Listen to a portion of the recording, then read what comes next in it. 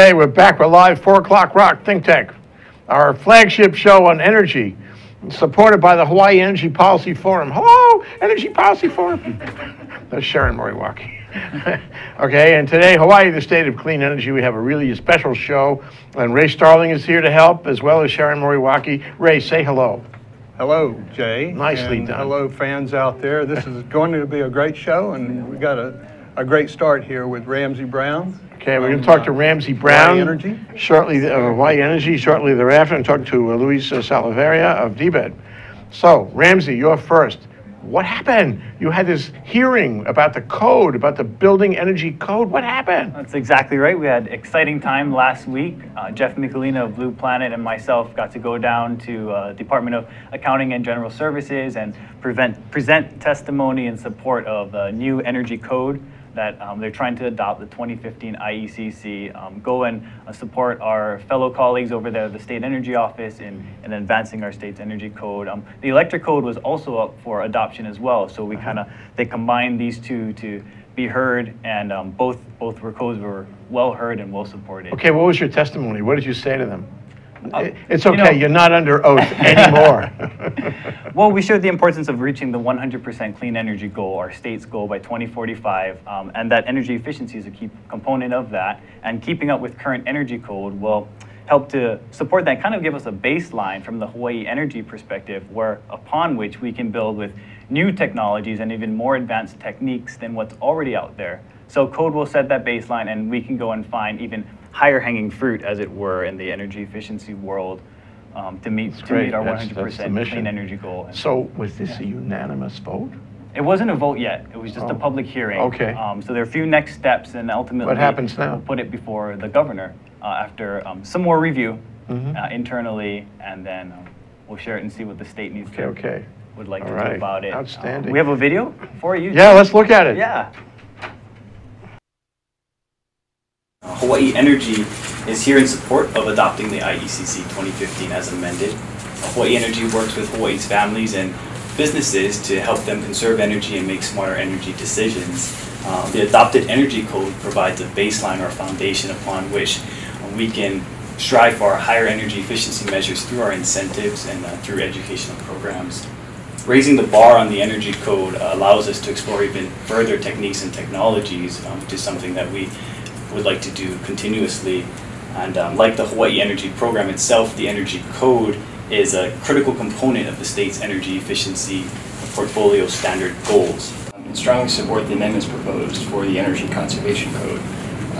As Ramsey and I think most of us, we understand that efficiency is really the core of our transition to a 100% clean energy future here in Hawaii. What the proposed amendments do is get our building code up to speed, basically. It's been about a decade since it was last amended, and in that time, technology has rapidly advanced, and the progress made we haven't quite caught up with our building code. These updates and amendments are also consistent with state policy, going all the way up to our Constitution. It's embedded in our Constitution that we shall conserve and protect Hawaii's natural beauty and all natural resources, including energy resources, and promote the development and utilization of these resources in a manner consistent with their conservation.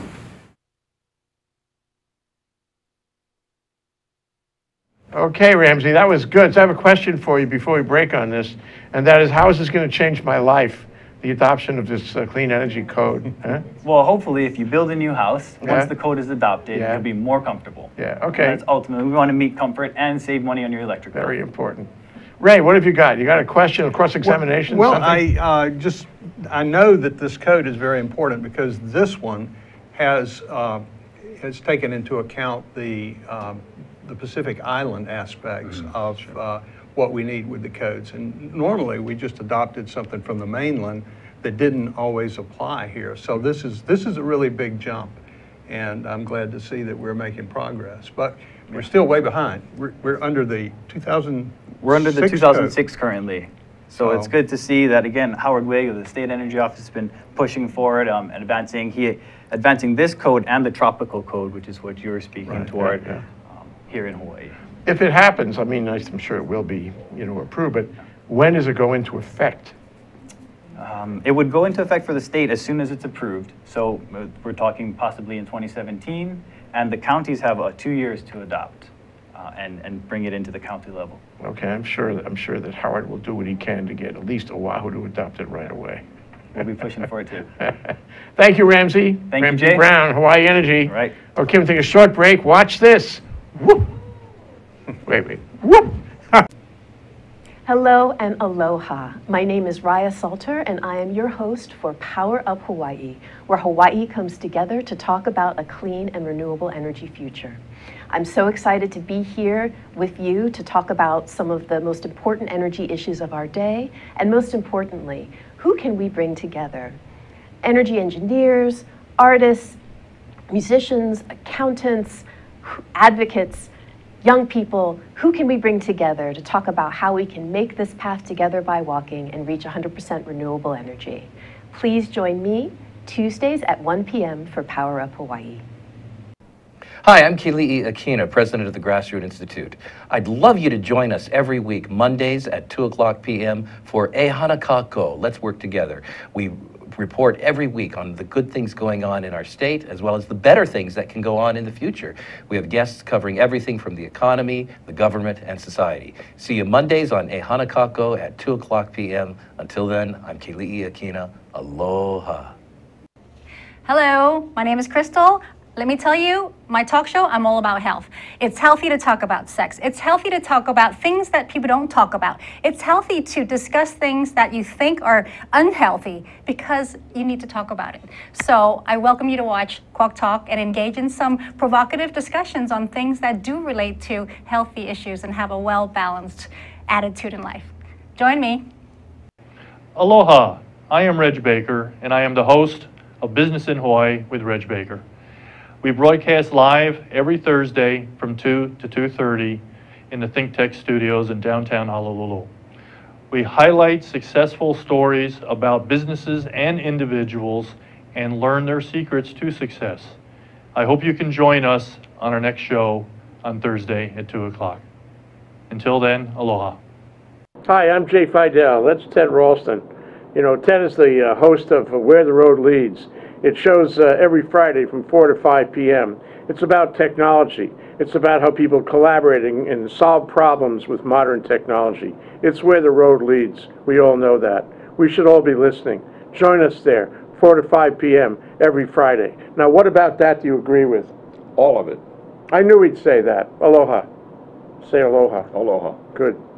You're watching ThinkTech Hawaii, offering lifelong learning from passionate hosts and fascinating guests ready to explore and explain Hawaii's place in the 21st century. Great content for Hawaii. Okay, we're live. We're back. We're here with Louis Salaveria and also Sharon Moriwaki and Ray Starling. Wow, this is going to be an intense discussion, right? Say yes, Louis. Sure, why not? Now, Louis, if you didn't know it, is the chief guy. He's the director of business and economic development and tourism in the state of Hawaii, right here in our studio. Thanks for coming down. Oh, thank you for having me. Yes. I'm going to talk about what DBEDT is doing about energy, okay? What it has done this year, be interested in that, what it plans for next year, and how you're going to do all the things we need to do. Well, this is a multiple part question, but go ahead. Sure, great question. And you know, this has been a very busy year. 2016 was a very busy year. But one of the things that we were very proud of, let's start off with the repurposing of the state's energy conference, now branded as The Verge. We went from having about 350 people, 400 people previously. It started off really big, kind of tapered off a little bit.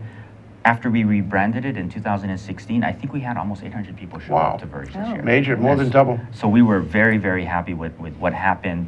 There was a big international focus on all of the things that we did, and it created momentum around it. And it gave it new life.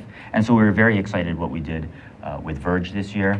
And another thing, which was a very great thing that happened this year, is we really reinvigorated the relationship that we have with the Department of Defense by signing the new memorandum of I was there. That was at Verge, wasn't it? That was at Verge too as well. But with that happening, we were really able to reaffirm, one, they are one of the largest consumers of energy within the state of Hawaii. They have a significant amount of resources at their disposal.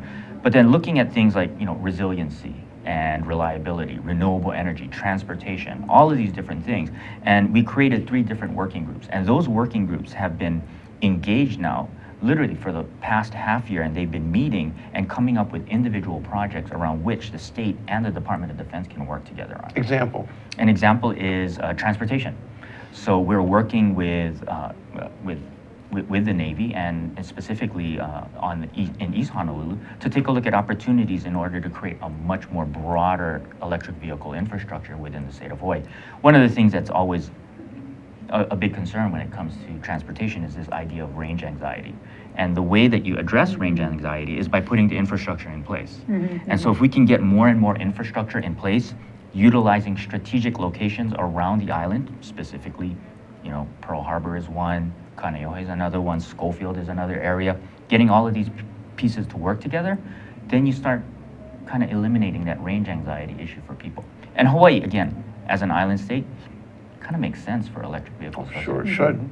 Look at Ray over there. Yeah. Ray, That's right. Sharon, both of We them. are They proponents. both drive free. Ray, you want to tell your story? Ray- Why Ray do I has say a- Ray drives free? Well, I was an early adopter like Sharon, but I also adopted solar. PV at the same time, and that, I was just saying, I think we've just about broken even and are making money now with Nice. our PV system. And that's with free travel as well, with, in terms of the fuel.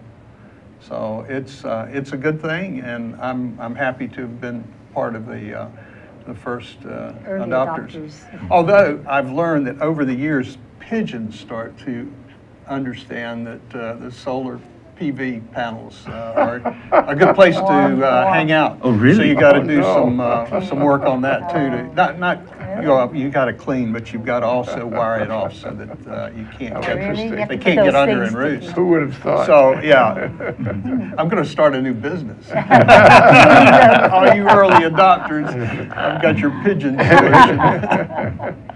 Anyway, so what okay. are I want to know the other 3 working. You had We're 3 getting working there, groups. Oh, no, those Yeah. were the 3 working groups. The There was three, good. resiliency and reliability, yeah. there was transportation, and there was actual renewable energy generation too as well. The renewable generation. Yeah, What is generation. Take, for example, the big PV farm that we just did Oh, in yeah. cooperation between the HECO as well as the Navy by putting the solar farm out in the west side of Honolulu. Finding opportunities for the Department of Defense as a large utilizer to actually start deploying within their footprint opportunities for renewable energy generation. What about legislation? What have you had, this year, or maybe a year before, and what do you plan? Well, the year before was the 100% renewable energy. Okay, that was major. That was a major. We needed a little bit of a break after that first year, actually. There were a couple of things that happened during the course of 2016.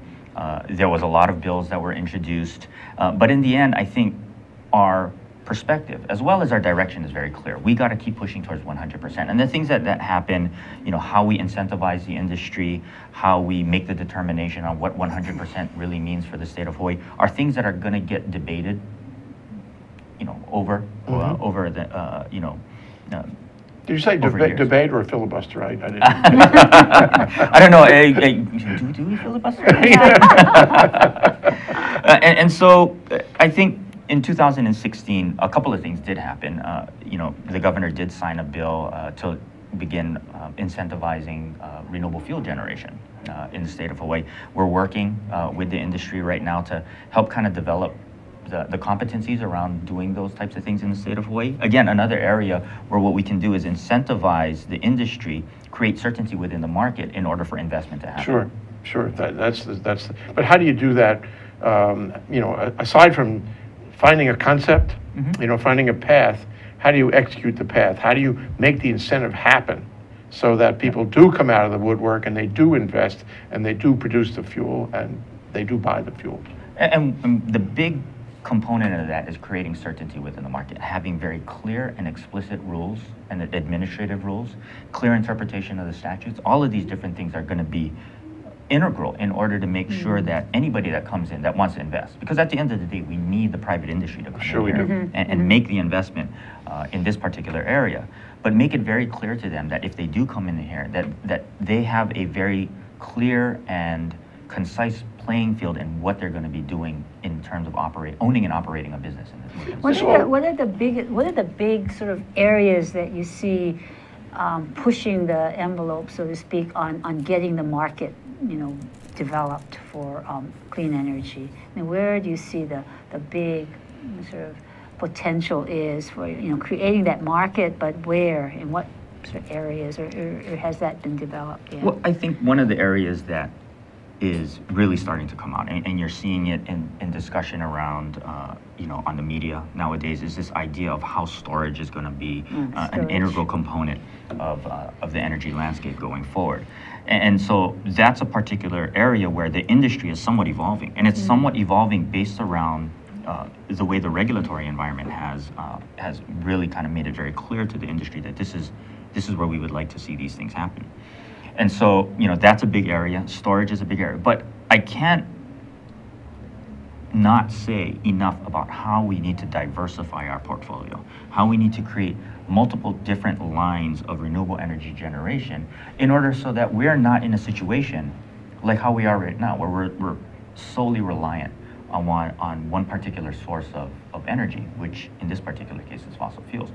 Create a more diversified portfolio. I think I kind of akin it to having your own stock portfolio. You want a different types, and not everybody is going to be a home run. Not everybody is going to be a Google or a Netflix or something like that. But you need different types of diversified renewable energy sources in order to make and create a very reliable and efficient energy ecosystem. Yeah, and to avoid dependency on any one thing. Yes. I mean, it's like Ray's thing about finding out about the pigeons,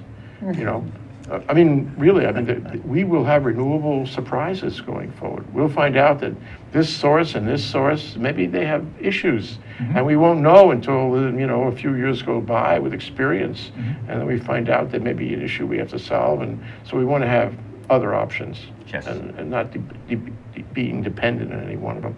So to follow through, though, on Sharon's question, you talk about an industry, and Lord knows the poor installers, they've lost ground over all this regulation and the utility versus the regulators and back and forth about solar. And so now that industry, that part of the industry, the installers, is smaller, significantly smaller than it was. On the other hand, renewable fuels, that may get bigger depending on how the incentive works. And the same with battery storage, people who sell it, install it, what have you, people who write the software to connect it up to the renewables and to the utility and so forth. But how do you see, in your mind's eye, how do you see this industry, which is what we have, emerging industry of energy, in the next few years? What will it look like? Where will the strong and weak points, who will be involved? Where will the capital come from? Because I don't think it's going to come locally. I'd like it to, but give us a picture of that. This is the ghost of Christmas future. Yeah. So here's the first thing that comes into mind, and call it philosophical or whatever, but it's also a young person's game. I think you're going to see a lot more young people really engaged in this particular industry. The type of competencies are really the things that, even for me growing up, are well beyond, are past my generation going forward. And the ideas around the software, how software is going to be integrated into our energy delivery system, how the market is actually going to operate in a very efficient and productive manner. So one, I think the industry is going to look very young in terms of its demographic and its makeup. It's also, the capital is going to be coming from the outside. One of the things that we do realize in the state of Hawaii is that we are a small market. And raising capital internally is challenging. I'm not saying that it doesn't exist. In fact, I think that there are good opportunities that are out there. But to get to 100%, we're going to have to bring in outside capital, outside investors that are going to want to partake in what Hawaii has to offer. Billions. Yes, tens of billions, hundreds of billions. I think as we get to 100%. Right now, I'm an economist by trade, right? So now we know. Any type of prediction past 5 years tends to be a little bit of crystal ball thinking. But what we do kind of recognize is that once you get towards that 2045 number, the makeup, the industry, the types of people, where the capital is going to be coming from, it may look very different than what it looks like right now. In fact, in many ways, some of the things that are happening right now are very different than what it looked like in 2008. Sure, yeah. And that's just within a time frame of 8 years, right? Yeah. Imagine another 32. Tout ça change, tout la même. Ray.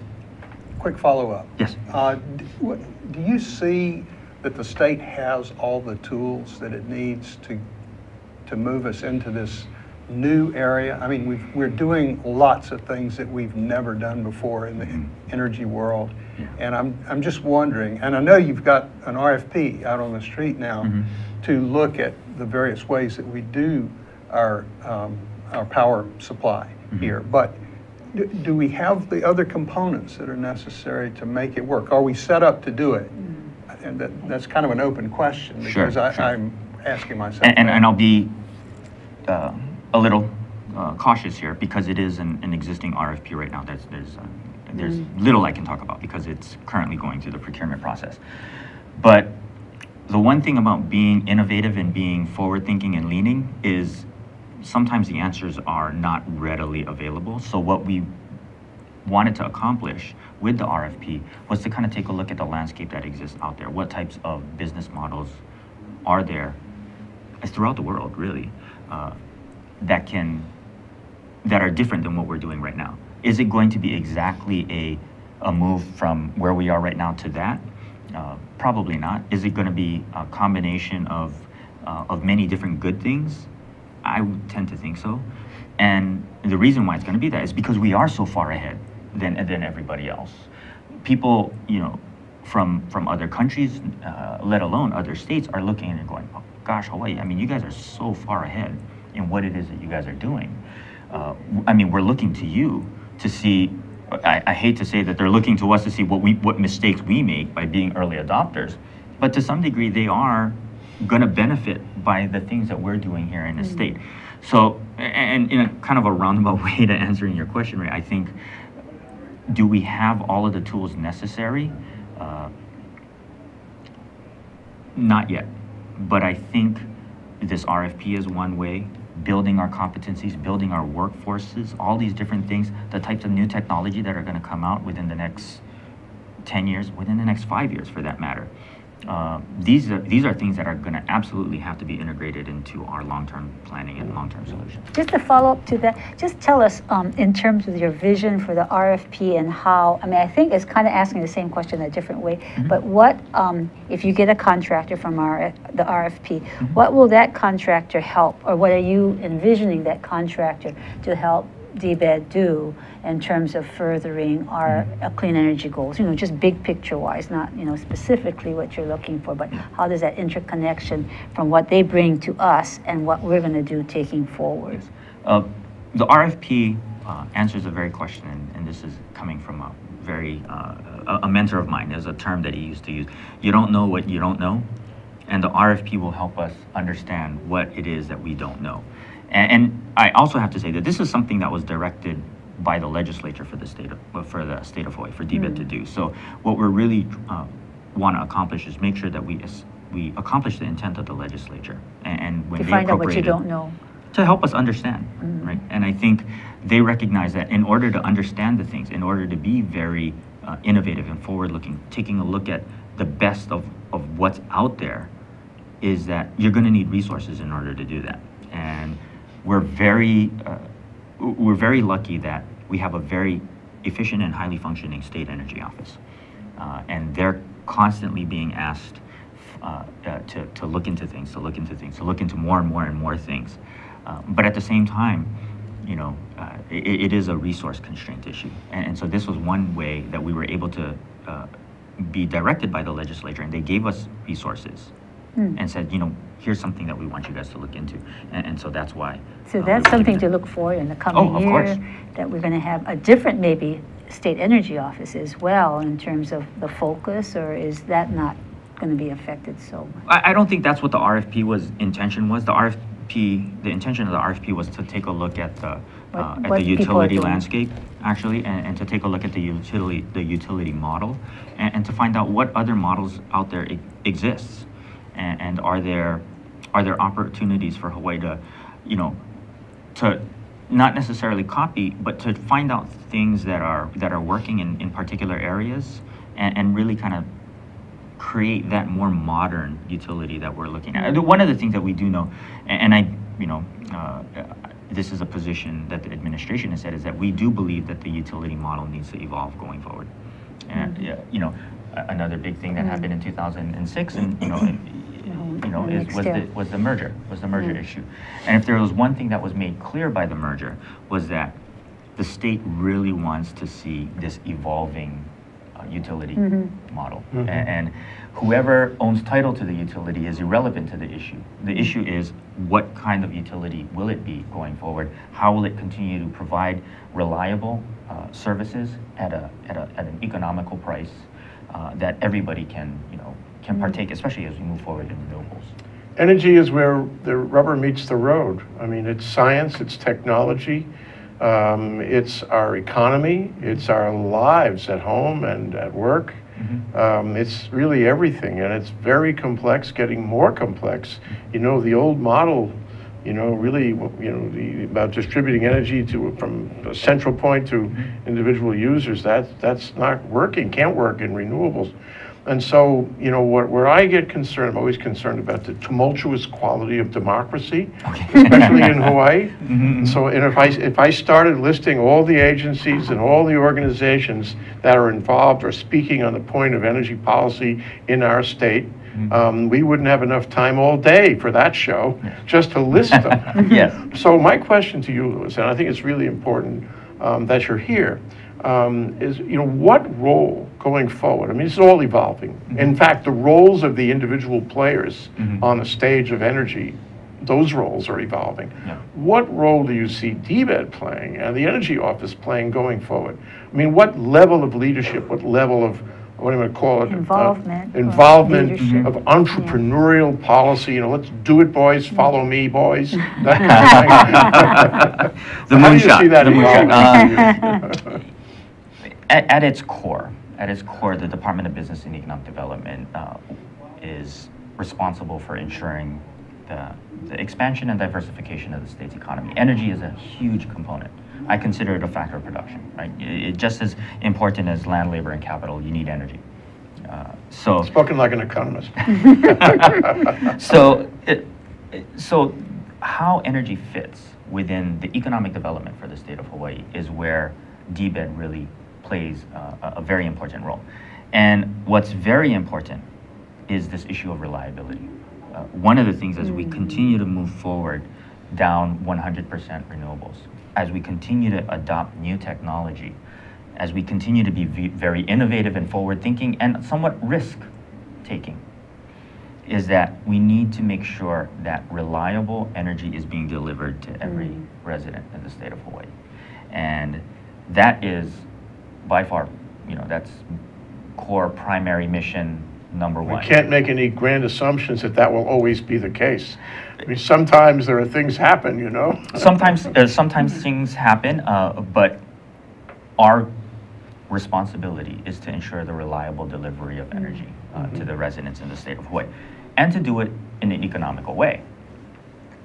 And we believe that the long-term future in energy is always going to point towards renewable. Anything that is resource dependent, in this particular case, the fossil industry, anything that's resource dependent, over time will cost more money as your resources start to diminish, as scarcity of resources start to happen.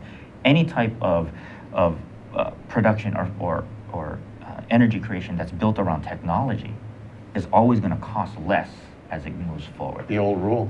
So the economics of which, the long-term economics of this always point toward renewables. That's the position that DBEDT has taken with regards to renewable energy.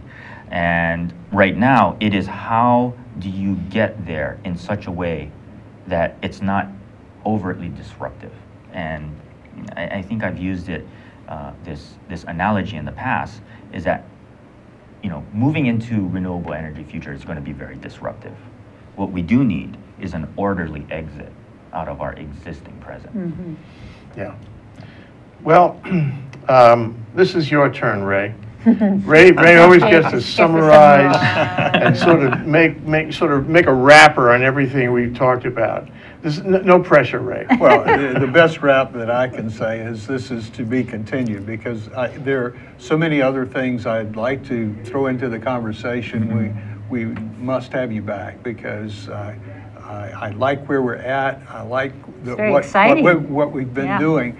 But I have some questions about whether the tools that we have been using to plan and regulate and make things happen are going to work with all of these many things that have to come together. Unlike in the past, where the utility kind of did everything and got it approved by the regulators. But now you've got everybody's a player. Everybody's a player, and we don't have a mechanism to deal with that right now that I can see. So let's come back and or maybe have a cup of coffee or a beer. Sure, I would love that. A beer summit. We're going to work together Jay's to solve buying. all of these problems. Whether it's at coffee or at this table, you'll see. Thank you, Luis. No, thank you, Jay. Thank you you so much. Salaveria, Thank you. Ray. the Director of DBEDT of Business, Economic Development and Tourism in the state of Hawaii, Sharon Moriwaki, co-chair of the Hawaii Energy Policy Forum, and Ray Starling, an educated energy citizen and more. Thank you all. Aloha. Aloha.